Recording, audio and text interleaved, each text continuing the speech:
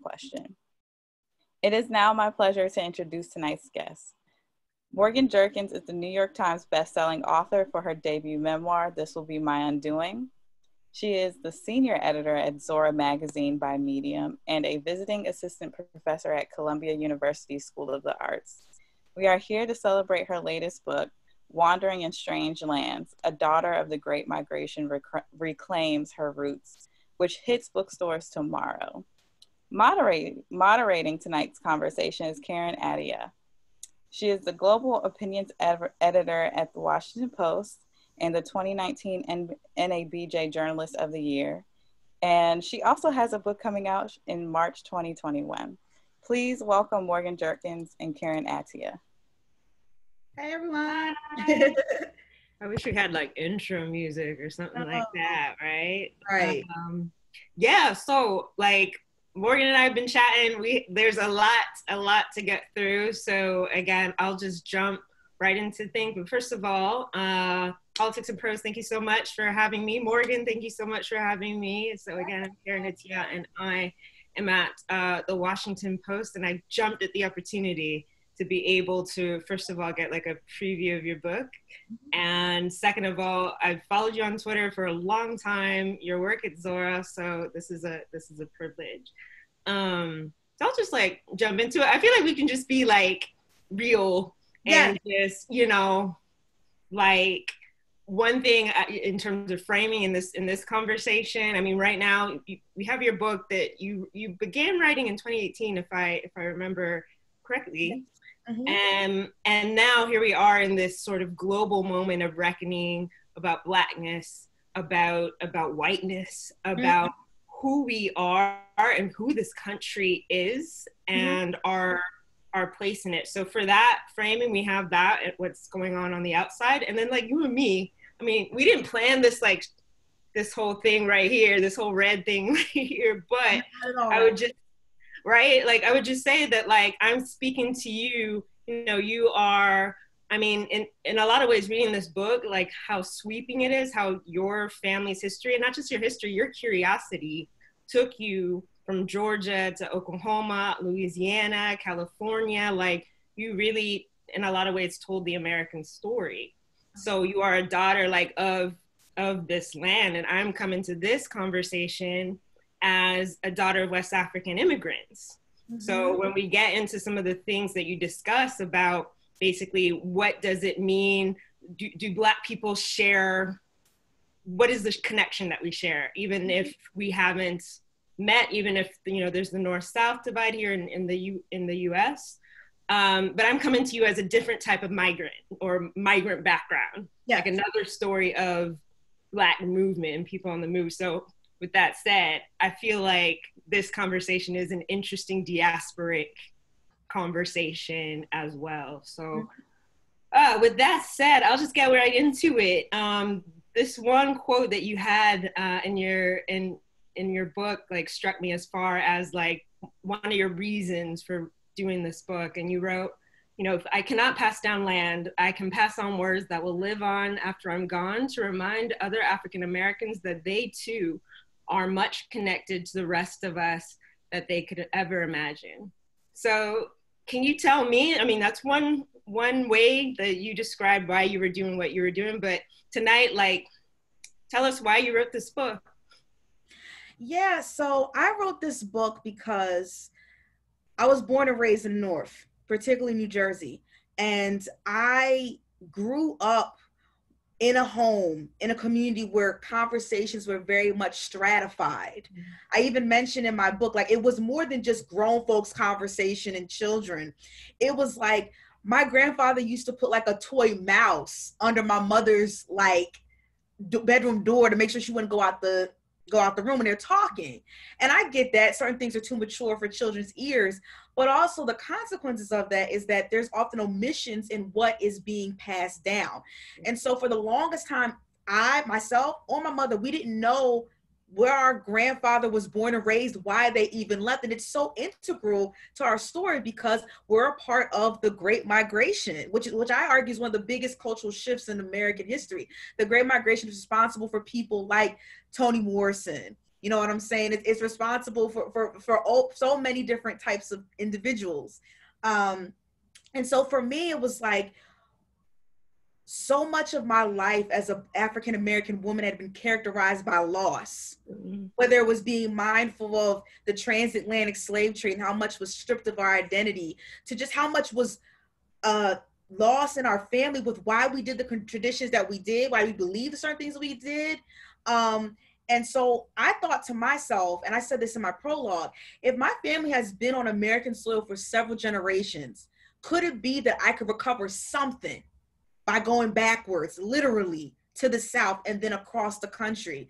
I wanted to be able to fill in these gaps, not only for myself, but for other African Americans, those who have felt that oral histories were part of their family's lifeline for many generations, and those who just had inquiries about their identity, who felt like the textbooks that they read in school or the documents that they found on the internet was just not enough. There wasn't enough pulse there. And so that's what definitely inspired me to write the book, was just to go backwards and to just find out for myself. It's interesting you say that. And again, like, there's so much about this concept of, I mean, it's literally like a Ghanaian term, this concept of Sankofa, right? Yep. With the image of the bird that's reaching back to go back to the past to find out about like your present, right? And it's like, again, there are things like in it that it's like, oh, I feel that, like we have something like that. So like, with that said, like what you just said about trying your family, and this is like very well captured in the book, just like how like fascinating your family members were and brave, and I feel like your title, even this title, like Wandering in Strange Lands, like, can you explain that? Because it seems like, I mean, in some ways you kind of had a map, right? And you did also, like, to add another layer to that, you encountered Black people who knew that land, like knew the secrets and the blood that was spilled. Like, so I'm just curious about what went into that title about being strange. So the title was actually taken from a line of an Arna Bontemps poem called Nocturne at Bethesda, where the poet writes about, like, is there something precious that we have forgotten, wandering in strange lands? And it was that part that I was like, oh, that kind of sums it up for me. Like, there's something that's lost, and it's not my fault, but, you know, can this curiosity lead me to some type of revelation? And so that's where Wandering in Strange Lands came from, was from a poem. But I think it also just sort of encapsulates that even though this is American in landscape, it's so big. Right. And the way in which Blackness is gauged or assessed is different in certain regions of the country. And so when I say Wandering in Strange Lands, it's not only an ode to Arna Bontemps, it's also just a reckoning for me to humble myself and to unlearn certain assumptions that I had about Black American identity.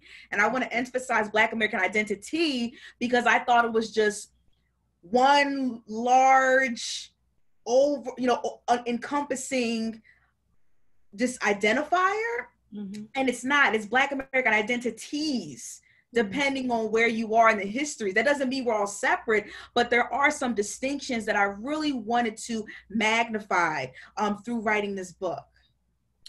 Yeah, that makes sense. At first, I thought you were gonna make a strange fruit reference.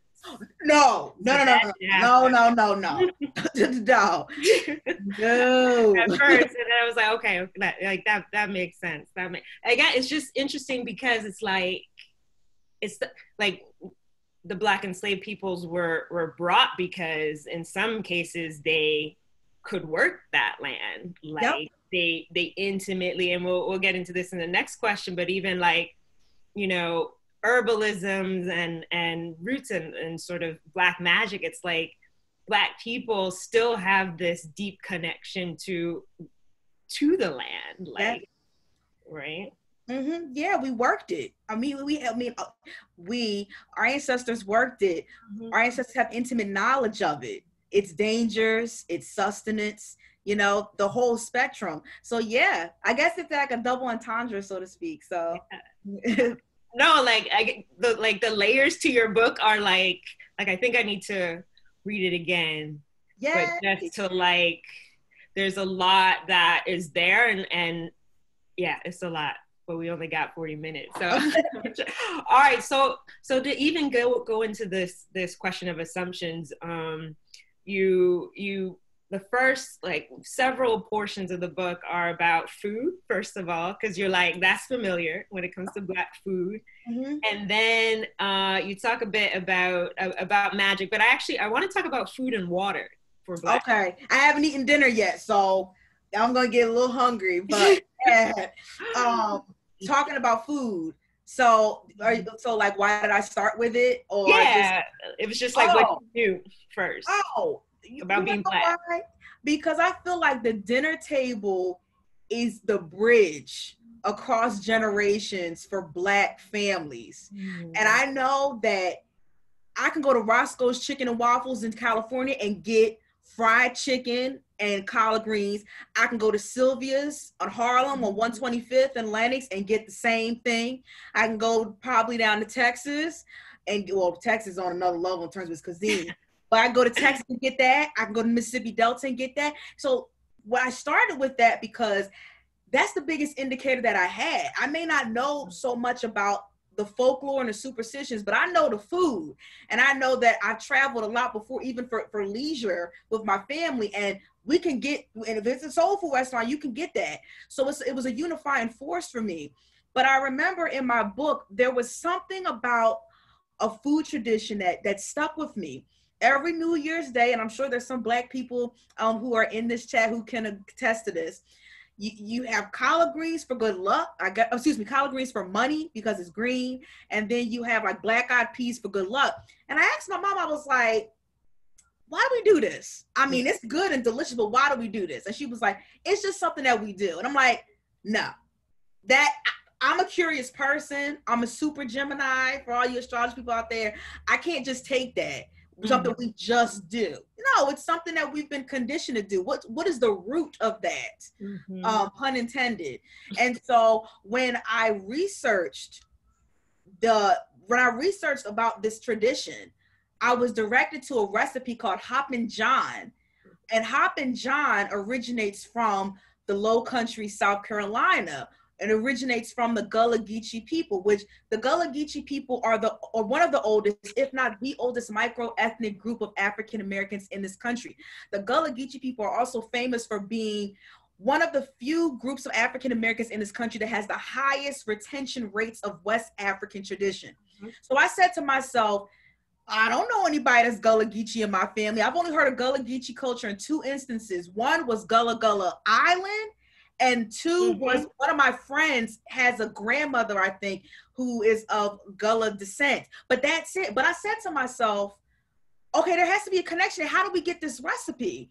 So then I started researching some more, and I realized that it's been said by the International African American Museum, which is slated to open next year, that 80% of enslaved Africans that came to the colonies stepped foot on a Charleston dock, which is in South Carolina. So if that's the case, then we are all indebted. Most of us are indebted to Gullah Geechee people. So when I found that connection through the foodways, that's when I was like, I'm going to start with the Low Country then. That's where I'm going to go first. So the food, you literally like following the stomach first, and that helped to open up an entire, and I'd love to come back to the kind of like the nuts and bolts of your process, but like, I would love to know kind of from there, you talked about foodways, and then like how did you decide like what would take you to what place in the country? Oh yeah. So when I decided I wanted to go to the Sea Islands of Georgia and South Carolina, I knew that these communities, a lot of them were very vulnerable. A lot of the people that have been there have been displaced. Property taxes were rising. In fact, on one of the Sea Islands that I talk about, Sapelo Island, property taxes had risen 500% in 1 year from the previous year. New York Times even reported on it. But I knew that before I traveled down there, I wanted to get in touch with people of the community first. to let them know this is who I am. This is proof that I have a contract, a book contract, to get to know me a couple months out before I go there. And when I spoke to one of the liaisons that I had in the Low Country, Georgia, her name is Tiffany Young, and I'm going to try to give shout outs to people and say their names because they were brave enough to open their lives for me to investigate, but also because they did not want to obscure their names in the book. They didn't want pseudonyms. They wanted people to know them. So Tiffany Young, and when I spoke to her, I'll never forget, she told me that when I come down there, it's going to be like nothing I'd ever seen before. And she was right. Everything from the heat, everything from just the synchronicity, but also the unevenness of Black people's connection to land and water, and the resources and the magic, the palpability of that magic, and just the feeling. Me being a young woman, I was in the Low Country. I was going down there, driving across the highways and the byways by myself, and I just felt protected. In fact, Tiffany, who was very spiritual, was like, part of the reason why I picked up your call is because I sensed that you needed to come down here. And the rest is history, as they said. I want to come back to the challenges maybe of being a researcher and a Black woman on her own through the South in this, but to continue this, no pun intended, this flow of from the foodways to the waterways. Water occupies such a powerful place in your book. From the transatlantic passage itself to a fear of water. We ask, why don't Black people swim? You have in your book the stats about Black people, Black children dying from drowning at rates higher than their peers. And there's just so much about water that I would love for you to talk about, and the role that it plays for Black people in this country. Sure. So what I'll say is the section that I have about water in my book, I was the hardest on myself on that section because I really wanted to nail it. I really wanted to go beyond Black people don't swim because the chlorine messes up our coils and stuff like that. My mother grew up in Atlantic City, which is a part of Absecon Island, which is near the water. If any of you have been in Atlantic City, it's right near the water. And she never learned how to swim. Her siblings never learned how to swim. My mother almost suffered a near-fatal drowning accident. I've almost suffered a near-fatal drowning accident. And I was born in Summers Point, which is also a part of the Jersey Shore. And I thought to myself, it's not just about our hair, because the men make jokes too. And I talk about in the book, I use references to people like Kevin Hart and to people like John Legend, who talk about how treacherous the water can be. And I made the mistake when I went to the Low Country, before I went to Low Country, Georgia. I spoke to Tiffany Young, and I started out with these assumptions. Black people don't swim. Black people don't like the water. And she was like, no, that's not true. When you go to the Low Country, the water is, in terms of, I'm going to quote Marquetta Goodwine, who's known as Queen Quet. And she said, water is our bloodline. And it is. But the water encompasses so much of a spectrum for us. It's a form of nourishment, particularly in the Low Country with regards to the seafood, regards to our burial practices. If you go to the Low Country, many of the cemeteries are facing the water because they believe that when you die, your soul will go back to Africa in the afterlife. I think about being a Christian, where baptism, take me to the water or the River Jordan, it's freedom, it's cleansing. But if you think about the legacy of slavery, the transatlantic slave trade, we don't know how many people were thrown overboard because of disease and malnutrition, for example, or drowned. And so the Atlantic Ocean is also, and I quote, it's also like a floating graveyard of sorts. And so when I went to the Low Country, I noticed the dissonance while I was there. Where you have these communities that the water was their bloodline. But if you go to Sapelo Island, the native islanders, the Gullah Geechee people, their water, their pipelines are full of lead. And it reminded me, oh, wait a minute, this is a national issue, because if you look at Flint, Michigan, and you look at Newark, New Jersey, both Black communities, the same thing is happening with our water. I thought about how there are untold amount of enslaved people whose bodies are floating in waters in the Low Country. I went there. I was taken to this place and I was not allowed to record it, where Tiffany Young brought me to just like, these are where they are in dirty waters, you know, these are where they are. And so for me, it was like, it's not just about the comedy, about our hair and about the drowning. It's about the fact that as Black people, the water consists of nourishment, as I said, and cleansing and healing and taking us back home in the afterlife, but it also constitutes fear, disappearance, disturbance, poison. You know what I'm saying? I think about the myth, or excuse me, I don't want to myth to be pejorative, but just the folklore around Igbo landing, where you know, these enslaved Africans were brought to Dunbar Creek in St. Simon's Island, which, by the way, there is no public marker to commemorate this event, where they drowned rather than be enslaved. Tiffany Young is also descendant of people that worked on St. Simon's Island. This was a story that they passed around. I'm thinking, you know, just also about segregated pools in the North, where it wasn't just a matter of like, we didn't want to swim. We also didn't have the choice, because before Black people started migrating to the North, white people, there were separations between rich white people and poor white people. But when Black people started migrating in droves, they were like, okay, we got to band together and be white to sort of prevent this mobility of Black people in our spaces. So it's about segregation, it's about systemic racism, it's about this continual just amputation of our relationship with the water. And you can see this in pop culture. Beyonce, Lemonade, you see that when she goes into Lake Pontchartrain, and it's really healing for her. You see it in Daughters of the Dust, which talks about Gullah Geechee culture in the water. You see it in also what's that movie called, Atlantics, where it's based in Senegal, where it's talking about the water and being taken away. So water is just, it is a transformative and also a treacherous element of African American life, and I'll just say of the diaspora period, actually. Yeah, it's interesting because I feel like water is the point of like such a break in some ways, like between Africans and African Americans. Because even when you mentioned Igbo landing, and when you read about it in the book, I remember underlining it just because, you know, the Igbo are a tribe in Nigeria, but the Yoruba is a separate tribe in Nigeria, actually worship goddesses, spirits, Jemaya, of the sea, of motherhood and fertility, Oshun, who we see lots of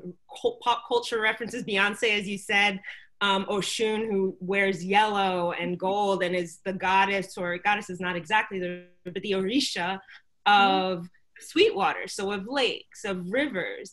And so for the Yoruba, like, water is a female, is a healing thing, represents aspects of power that can be transferred, particularly to women. So in the U.S., to have this fear, to have water represent death. Even as I was reading, I was thinking, we don't even talk about, or I was just thinking about like hoses, water hoses being used on civil rights protesters, right? Yes. It's the water is a weapon when it comes to Black Americans, when in the original intent was that the water, and again, particularly Black women, we were one. It was of birth. It was of playfulness. Even the Oya, who's of storms and of rain, is one of justice, right? And so, like, to me, that's one of the most sad losses of the negative weaponizing, in some ways, of water against us and becoming our graves. So, like, to me, like I said, I was reading that, I was like, oh, the levels. Do you know how to swim now, though? Can you swim now? Can you swim now? I've always been able to swim, but I've gone 10 years without swimming. Okay. Last time I swam was in 2018. I went to Mexico, and I was in this huge cenote, which is a sinkhole, which I don't even know why I thought about doing it, but I had a life jacket on, but you don't know the depths of it. You don't know how far it goes. And prior to that time, it had been 10 years since I had been in the water. And so, yeah, I think about water very differently now based on what I'd seen, particularly in the Low Country. I will say that it changed my life, for lack of a better phrase. Yeah. So I wanted to move on because you mentioned your mother, and there's a part, I believe it's on page 76, where you mentioned how your mom has a fear of cats. Yeah. Can you talk about why she has a fear in cats, and just this element of fear that I guess is in your bloodline, and whether or not you think trauma way, and I don't mean to make this whole conversation about trauma or anything, but just like I wanted to know a little bit more about the cat story and right. But like whether you had inherited that as well. Yeah. My mom is probably gonna hate me for talking about it, but I don't like cats like that. If you follow me on Twitter, you know I make a lot of jokes about cats. I don't think they're really nice. Sometimes I know they are friendly, but the reason why I have such a contested issue about cats is what happened to my mother.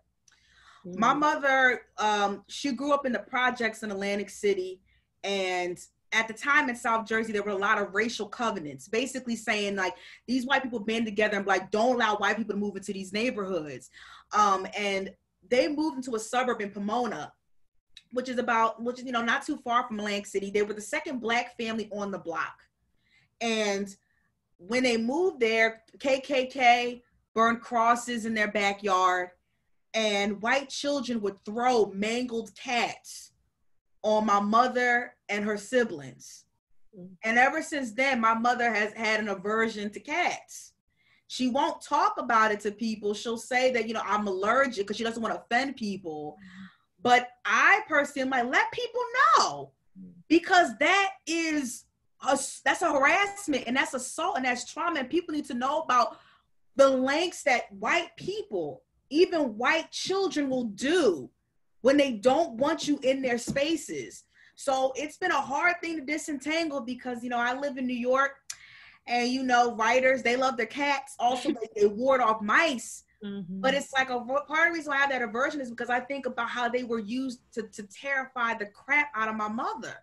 Mm. You know what I'm saying? And my mother was a kid at the time. My grandfather had to drive them to the bus stop because he was afraid of leaving them there leaving my mom and her siblings there by themselves. Imagine being that young. You see the KKK burn cross in your backyard. You have white children throwing mangled cats on you. You have to have your father drive you to the bus stop. And it's interesting now that I'm talking about it, because when I lived in another suburb in South Jersey, it was Egg Harbor Township, the bus stop was literally adjacent from my house. But my mother would drive me to the bus stop. And I used to think she was just doing it because she wanted more time with me. I'm very, very close to my mother, but a part of me now wonders if she did that because she didn't want white people harassing me. Like just talking about it now makes me think of like the cyclical motion of the ways in which we're surveilled and the ways in which Black parents try to protect their children in white dominated neighborhoods. Yeah. Now you should go back and ask her, because it's just, you just think about it, and there's been research about how these stress responses are passed down, like your DNA.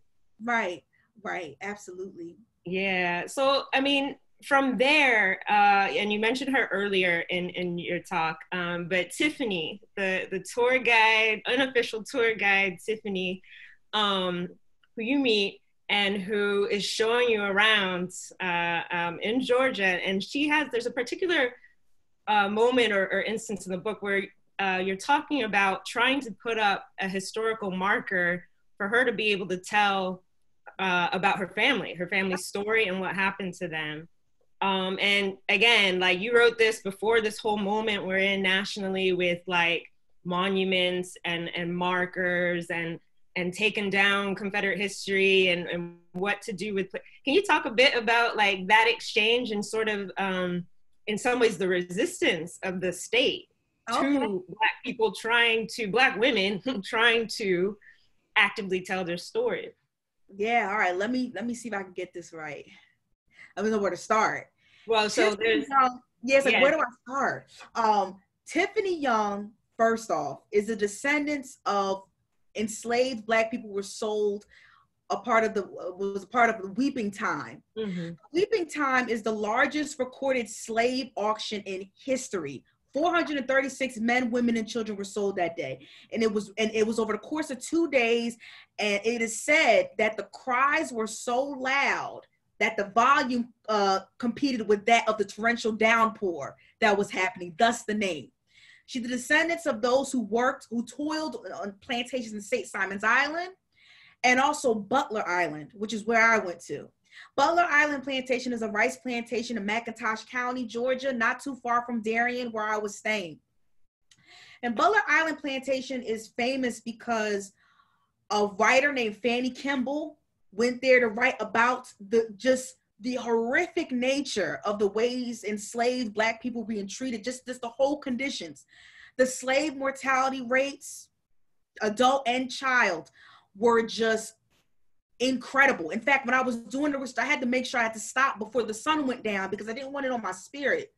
When I went there with her, the historical marker says, talks about the engineers, talks about the rice, talks about Fanny Kimball and the way that she went here to document her travels. It says nothing about the enslaved Africans who risked their lives to build these levees and dikes with the crocodiles right there.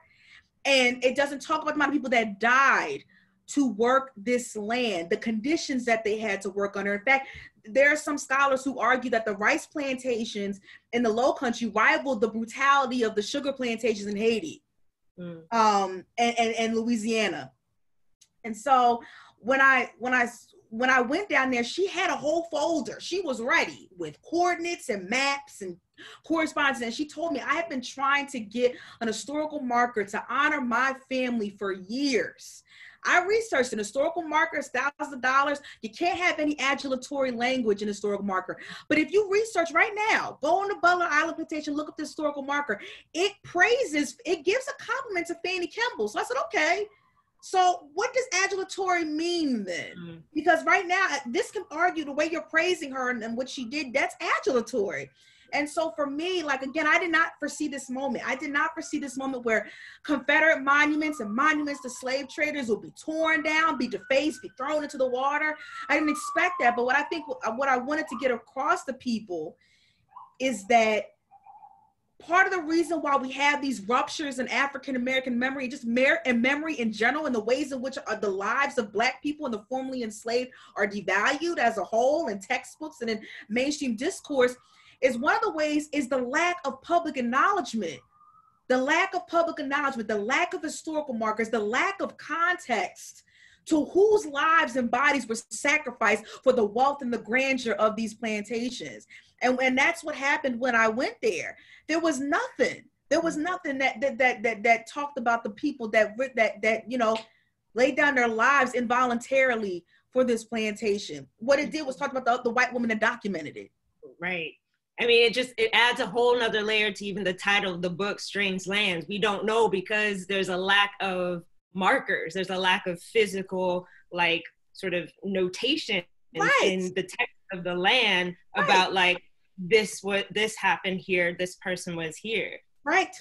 And that really gets to the separation between documented truth and truth that you get from non-institutions, right? Because if you want to just go from institutions and what they put out, well, a lot of these institutions are white dominated. They're not all full of Black and brown people. So the narratives are not in our power to begin with. But so there is this divide between oral history and documentation. And the problem with that is that a lot of times we talk to people, they're like, where's your proof? Where's the paper? Where can I see it? And it's like, so what about the veracity of Black people's oral storytelling that has helped with their survival for generations? That can't be held as veritable either? Why not? Right. Exactly. You do a great job in your book balancing both. Like, you come with the receipts, obviously, like, where necessary. But it's so true. I mean, and that is part of the challenge of being a Black storyteller, is the sort of gaslighting, as we talked about before, the gaslighting that is done to you, and then sometimes like the gaslighting that you do to yourself. And I just wanted to say, like, we haven't even scratched the surface of the depth of your book. Like, we've just talked about the very like broad like themes, and these themes of the characters that you're meeting along the way who are like trying to do their part to tell the story, and you're telling that story. I mean, geographically, you know, when you head to Louisiana, and that chapter is about like the Creole question and the relationship of Louisiana, Louisiana exceptionalism, maybe I would call it in some ways, in like the Black American story and the popular culture about Black America is this sort of, I don't know, the grand story of Louisiana and the people who are from there. And then when you go to Oklahoma, that's about the encounter with Native Americans and this question of like the mix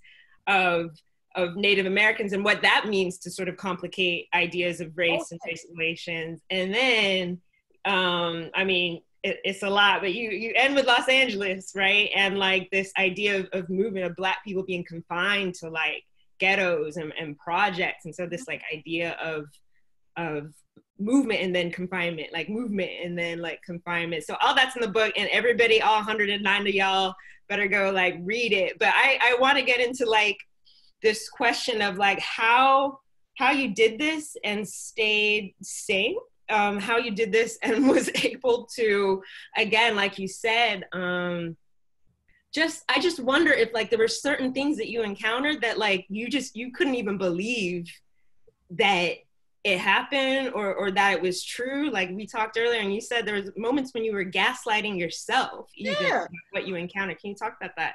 When I actually did an interview with Layla Fidel of NPR Weekend Edition, and I spoke about the Butler Island plantation. I spoke about the lack of an historical marker for the enslaved Africans that toiled there. And when I finished the interview, I was like, did I really see that though? It couldn't have been that bad. Let me go to the website, just make sure. Because there was something in the back of my mind. I was like, somebody's gonna say, you're lying, there's a marker there, I see it. And I was like, but no, I got pictures. I went there with someone who's a descendant of the enslaved that worked there. She told me, I got recordings. So why am I gaslighting them? So it's because it's hard to be believed as a Black person, especially as a Black woman, especially doing this kind of work. Right. And so that's why I was gaslighting myself. And I'll be honest with you. There were many times where I thought this book was not going to come together. Whether what happened? What should you say? Oh, just, I mean, like, again, like the scope of it all, but I'm just like thinking about, I mean, writing a book is hard and I'm kind of doing it, like, but like what you're doing requires a certain rigor and a certain, it's a lot. You know what's interesting? Like, I'm sitting in my office right now and I'm still looking at like the little sticky notes that I made. They're still on my wall. I haven't taken them down for a reason. There were many nights where I cried. And I'm getting emotional just thinking about it. I cried because I thought my book deal was going to get canceled. Why? Why would because it wasn't coming together. I was like, I can't find my ancestors. It feels like they're hiding from me. Like what were the trips? Like what, like describe like what a roadblock would look like in this process. Roadblock is like, for example, trying to find an ancestor and they say that they were together, but I can't find a marriage license. Trying to find an ancestor, but I can't find my grandmother, 5 times over. I can't find her last name. I can't, you know what I'm saying? Trying to find an ancestor, but the documents that I come up with, there's a lot of misspellings. The documents are very much like, what's the word? Kind of, they're not always like, you ever print out a paper and you realize it's like gray and it's kind of feels like different gradients of gray and it's not coming, things like that. Or, it was just hard because it was taxing because you realize like how much we have been devastated. But like, were you on your own doing this? Like you didn't have help?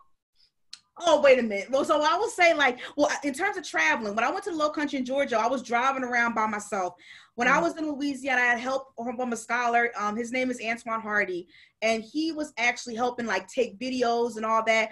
When I went to California, I was with a underground rapper. His name was James McCall, and he was showing me around, talking to people who witnessed either the 1965 Watts uprising or the 1992 uprising, or both of them. So I had people, but there were a lot of times where I was alone, especially in Oklahoma. And I was like, even to this day, I'm like, how in the hell did I do all of that? Did you feel safe? Did you feel safe all the time traveling by yourself? I'm from Texas. I'm in Texas, and there's some places where. Oh, let me tell you something, and I tweet about this, you know, because I'm promoting the book, and I won't say it on Twitter because I'm afraid they're gonna take me off. But there were certain parts of the country, and I'm gonna say specifically Oklahoma, where I felt like if I were gonna do it again, I would have a gun. Whoa! And the reason why I say that is because, unbeknownst to me, I was driving past sundown towns. When you go to Oklahoma, I was doing work on the 5 civilized tribes, particularly the freedmen and Black Americans. When you go to certain territories of Oklahoma, you not only have to deal with the Oklahoma police, but you also have to deal with the White Horsemen, which is the police department of the 5 civilized tribes. I was dealing with people whose family members were murdered or disappeared because of their land allotments. I've been dealing with people who've been threatened to be lynched because of the activism that they had been doing for freedmen, people of African descent in the 5 civilized tribes. I'm from the New Jersey. They could look at me and tell that I wasn't from there. So most days I was driving around with nothing but a recorder, my cell phone, my purse, and a prayer. That's it. I treated myself as I was a high school student. I always made sure that I could just race to beat the sun as it set in the west. I made sure that as soon as I got to my hotel and got into the room, and not a moment sooner, I transferred all my files and transferred them to the transcriptionist I hired, and also let somebody know that I was in. But there were many times where I thought about where I was in the low country in South Carolina, or I was in Oklahoma, where I was like, you could have got hurt. You could have got hurt. And I think about how, you know, for example, gas stations. I'm from New Jersey. We don't pump our gas. That's true. And I remember when I was meeting with a multiracial man of a Creek citizen who fought for freedmen's rights, I had to get gas. I drove all 90 minutes to go see him from Oklahoma City to Tulsa. And I asked him, can you please come with me? The sun was already beginning to set. I didn't know what gas station to go to. I mean, if you think about the Green Book, the Negro Motorist Green Book, they let you know what I'm saying, like where to stop. I didn't know where to stop. So I was like, let him stay with me. And as soon as I got a full tank, I put the pedal to the metal. I raced to get back to my hotel before it was dusk so that I can be inside. Yeah. I mean, I think that's the thing about being Black in America. It's like people are like, I've been a foreign correspondent in hostile territory and like, you know, tough locations. I'm like being Black and even walking in a park is like tough, right? And so for you to be asking, also you're asking some difficult questions, you're stirring stuff up, as we like to say, you know, from the past that's traumatic, that like I can imagine it must have been really scary. So I feel like, can you believe like we haven't even scratched the surface, but it's like there's a lot of like interesting questions and comments that I do want to get to. There's so much that I want to ask, but I have a question which is also probably like, it's kind of like I don't know if you've ever seen the Instagram lives by Z-Way, where she interviews you know, poor unsuspecting celebrity white women about like race stuff. But I have a question for you in that spirit. Like, so is this book for white people? Should they read this? Who is this for? Oh, I mean, what do you feel about? They're not censored, but so here's the thing. Like for me, like it's weird because I say it's for everybody because I think there's something there for everybody. But if you have white people that are wondering why the protests keep happening again, why is this cyclical nature of Black rage and white backlash to Black progress happening?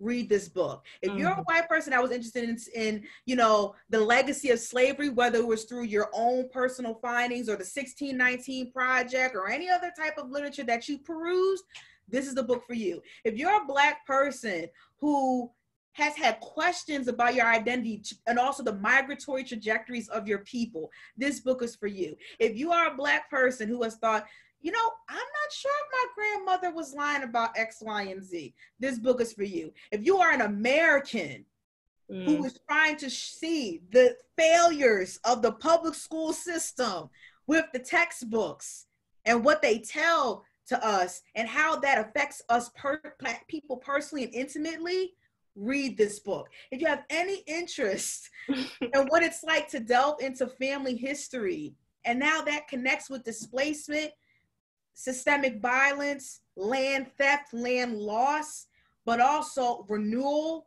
and migration and movement and resilience, this book is for you. I love it. We didn't even practice for that, but like, she killed it. That was great. Like, so one last question that I'm asking to you as somewhat a fellow Black woman in the media, as you have just done a book that is about, you know, so much about the Black experience. Yeah, I mean, I know you said in the beginning that there is no one quite like monolith, but this is a large framework for a foundational aspect of Black people's experience in this country. So I'm curious about what you think about all the brouhaha over capitalizing being Black and capitalizing the W in white, because there's a lot of big D discourse. Yeah, well, you know what? Can I say something? I'm gonna say this. Do what you want. It's like, I am not offended. People have feelings. They like do. They do. And my thing is, it's like, if I say Black, if I'm writing to you, I'm texting you, and I say Black, or you texting me, you say Black, and you lowercase, I don't care. Because it's like, it's not a disrespect to me if a white person did it. Like, I would care if like you capitalize white, but you don't capitalize Black. But I think it's hard for me because on the one hand, like, I'm thinking internet speak and I'm thinking about colloquial ways, and I'm like, just lowercase, uppercase, I don't care. You know what I'm saying? I also think about, like, a lot of people say like whiteness is a construct, right? You know what I'm saying? It sort of solidifies it, like supremacist attitude, which I think that's a really poignant point. But I also think about with regards to Blackness, the ways in which we esteem Blackness, engage Blackness isn't always the same, especially not in this country, and especially not, you know, in the world. You know, we might be Black here, we might be considered something elsewhere, but that's not. But that's the thing. It's like, I'm all for white dominated institutions capitalizing Black if it is going to empower their audience, if it's going to bring more Black people in, and it's going to command a certain type of respect. I'm more looking at the contextualizations. If you're going to capitalize Black, are you hiring more Black and brown people? Are you breathing more life into our stories? It's not just about the capitalization. What is the actual story that you're promoting on top of that? I think if you give me that fullness, I'm all for it. But if it's just a matter of capitalizing lowercase, and it's like that's light work for me. Like what else? You know, what else is there? You know, like there has to be more there. Nah, that makes sense. I mean, it's something that I've heard across the spectrum from Black and white people. When I was reading your book, or finishing it up with this whole, you know, part of the, I don't know, grammatical reparation. I don't know, like what you call you know, spell check reparation. But like having written something that's come out in this moment about the interrogation of Black people as an ethnic group. And I think, you know, for me, like the story that you've written in many ways, when it comes to the food, when it comes to the culture, like people who are like me or like my parents, it's almost like they come to this country and eventually like we will be assimilating into Black culture, like Blackness in a way. Like once, you know, and depending on our personal choices, like once my kids or grandkids, like here is their home, right? And so that connection could be lost to Ghana or Nigeria. So I think about that a lot, like as I was reading and as you're talking about just like all the things that are very much Black America, it's like in the future generations, we're going to be talking about kids who are assimilating in some ways into Big B Black. Like, so it's fascinating. All right, moderators, I know we have a couple of questions here that I will get through. I have this question about, let's see, what was like one of the most joyous or spiritual moments that you had during your journey? All right, so one joyous moment that I had, a spiritual moment, was, so when I take pictures a lot, I smile really broadly and you can't really see my eyes. And my mom always used to tell me, open your eyes. And I'm like, they are open, but they're not. And it's one of the biggest traits that I get from my father. Prior to my journey, my father was a little bit of an enigma to me. I didn't really know much about his side. I definitely didn't know that he was Creole. I didn't know any Creole people living in New Jersey, so it was very foreign to me. And when I was about to embark upon my journey in Louisiana, I had a woman, her name is Tracy Colson Auntie, and she told me that you might be surprised when you get down there, these people will probably look at your face and guess which parish your ancestors are from. And I was like, no, that's not going to happen to me because I'm several generations removed. Went down there to Lafayette, and I went to this festival. And somebody said to me, are you from St. Landry Parish?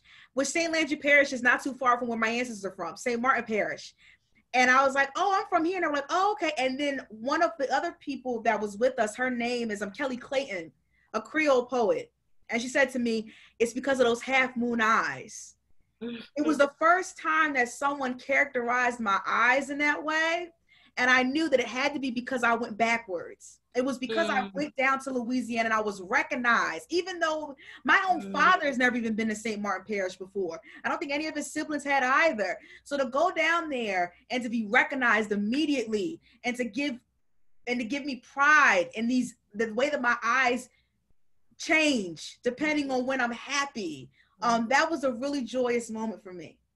I love like when you're seen, like, right? Like that moment of connection, especially like, again, especially as a Black woman, when you feel invisible so often in this country, like, I think that's powerful. So another question from Melissa. So did you finally find the ancestors that you talked about, the ones that you encountered roadblocks? I did. And this is where timing works because my book was not coming together. I had to draft after draft after draft. And then literally it was a year later in 2019 where I found the ancestor that I was looking for.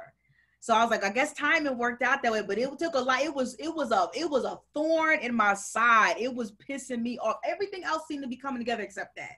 Okay. Another question from, let's see, Brandon. We know you, like, your book is coming out tomorrow, but people are already like, so has this experience influenced what you'd like your next writing project to be? It did. Well, my next book is a novel, and it's called Call Baby, and it's actually coming out next year. What? How do you find the time? Making all of us look that. Okay, keep going. Coming out next year, and what it is in African American folklore, it is said that if you're born with a veil, you have a gift, whether it's second sight, seeing in the past, the future, or healing. And one of my aunts is said to be born with a veil. She's very perceptive about people. And it was funny because when I was researching root work and root doctors in the Low Country, South Carolina, one of the biggest, if not the biggest root doctor down there, Dr. Buzzard, was said to be born with a call. Said to be born with a veil. So that actually inspired me. And also the way that I developed these characters and their migratory paths from the South to Harlem, I definitely took from my field work doing this book. Okay. Maybe the one question, and then I'm not sure, moderators, if you're keeping time for me, if I'm just like going with it, but. You're great on time, Karen. Sorry? So sorry, you're great on time. Okay, cool. They say I'm great on time. All right. The Brandon also is asking, and all the participants, feel free to use the Q&A. I'm sure there's so much like to ask Morgan. But he asked, what is the most surprising fact you discovered in tracing your genealogy? Oh man, I don't want to give it away. Oh, but I know one of the things for my ancestor in Louisiana, one of the most surprising facts that I learned was that it was said that one of my earliest ancestors, Maturin Regis or Maturin Regis, he came to Louisiana, married a Louisiana Creole woman, but he was from Virginia. And I actually have an older cousin. He passed away a long time ago. He has an autobiography called Up from the Cane Brakes. And he writes about Maturin, and he says he was from Virginia, but that name isn't common in Virginia. So maybe he took on a name after he was manumitted, which means freed from slavery, and then came to Louisiana. Somehow I looked up his name, because if you go on ancestry.com, there was this sort of resource in conjunction with the UCL, the University College of London, where it has these slave records from British people. I looked up his name, and I found his name on a slave register in St. Lucia. St. Lucia was also a French colony at one point. His name was Matter. He was 8 months old, I think. His sister Matarine was 3, and his mother Angelique was 31. And I thought to myself, I was like, I did the math on the dates, and I was like, that's my grandfather. And I said, so maybe and I found out the man who owned him also had property in Virginia. So I said, maybe he was taken as a child to Virginia and he doesn't remember. And that's where we got this idea that it started in Virginia. It didn't start in Virginia.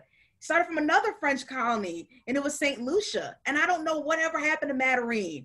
I don't know whatever happened to Angelique, but I realized, like, no, he didn't take that name. He was from St. Lucia. And that sort of leads into the last question that's in the chat. Just again, like what resources, genealogy, chronology resources did you use to inform your work? Yep, census records. This is why census records are so important. I don't know if any of y'all have been on Twitter and like, please sign it. Please sign it. Census records are important because they let you know not only when someone was born, if you look at their age and you look at when the census record was released, you can do the dates, but also let you know who else is in the household too. And then also, what were their occupations? What was the location of where they are? So census records are important. You can find it on ancestry.com. You can also go to archives.com if you need a little bit more help with the resources. For Black people, I would say to reach out to the African American Genealogical Society or Afro-American Genealogical Society. They have different chapters throughout the country. You can reach out to them as well. And also, your resource is your elders. Talk to the oldest people in the family. Ask them where they lived when they were younger, what type of community it was, what were their parents' names, where did they come from, maybe their birthdays, or what are your elders' birthdays, anything that can tie you to a place or just a name or a last name. Even if it's questionable with regards to lineages, all you need is that and a little bit of curiosity, and you're on your way. Nice. For all the budding, like maybe historians who might be influenced to like look up their own stories as well. So thank you for that. Moderators, is it time? Are we good? Oh, yes. Yeah. Yeah. Politics. So it is 8 o'clock now. I want to thank. Oh, sorry, breaking up a little bit.